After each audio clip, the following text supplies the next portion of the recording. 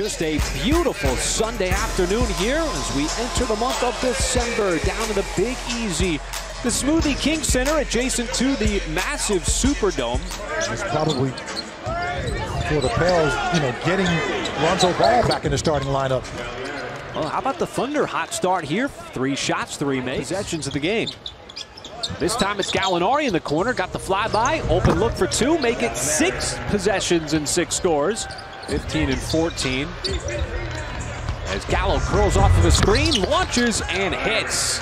Another 3 for the Thunder. To get back, how about that? Gallo takes a bump and a foul.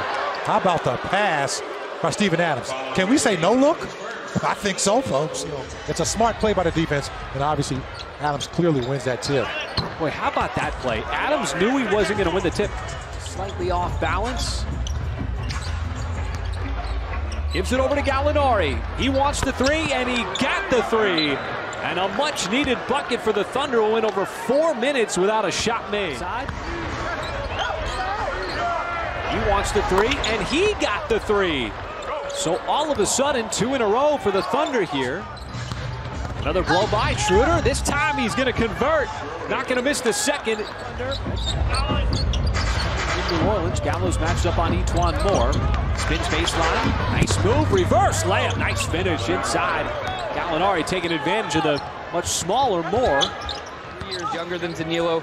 Players his age always looked up to him. And that the Thunder forward is still a huge, huge name in Italy. How about Gallinari right on cue out of the timeout as he drills a 3 from the top of the key. That skip pass. It just forces the defense to shift and get it right back, and look at the results you get.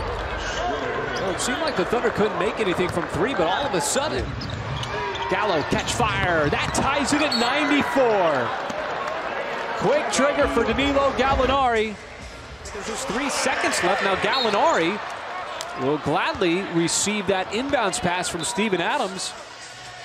That the game is over and the Thunder are gonna win it after the officials go to the review booth, and Oklahoma City wins it 107-104 here in New Orleans.